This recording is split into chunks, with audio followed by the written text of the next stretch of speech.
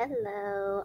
I just want to come on real quickly and just show you my visual cue cards that I have been using for remote learning.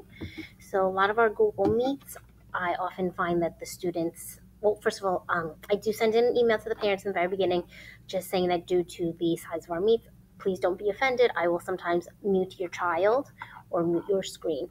So when I do need them to unmute, or if a student comes on muted already, then I always hold this up just to show them. So I found that sometimes the parents were kind of just looking like, I don't know where to press. I don't, and they're looking, scrolling down. So I just hold this up as a visual for them. Okay, your microphone is off. Please turn it back on so that we can begin. I've been using some of the tools mediator cards. So I find the ears from Buddy Reading to be very helpful just to remind the children that it's their turn to listen. And then one of the most helpful ones that I found was the hand, but on the back of it, I glued some eyes. So this is just a visual reminder for them that they are watching. So if I'm doing an activity, I'll say, okay, show me your eyes, show me your eyes. And then what I'll do is I will have them follow the eyes and then show them my screen. So today we sorted apples. So I would just place down and I would just say, okay, here's our red apples, our yellow apples, our green apples. We are watching, you're watching.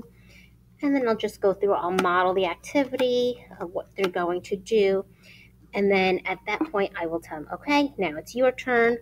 I'll flip my screen back up. All right, it's your turn to you do. And this also serves as a visual for the parents as well to remind them, okay, I need to be able to see their hands and see where their hands are moving. So it reminds them to angle the screen down. But I use this a lot for a lot of our tools activity. So our tools activities like remember and replicate, just to remind them, okay, you're watching, I'll bring it down, show them my screen so that they can see, and then when it's their turn, I'll flip it over and say, okay, now it's your turn for you to do with your hands. So these have been very helpful for our remote learning in our virtual classroom. And that is it. Have a great afternoon. Thank you.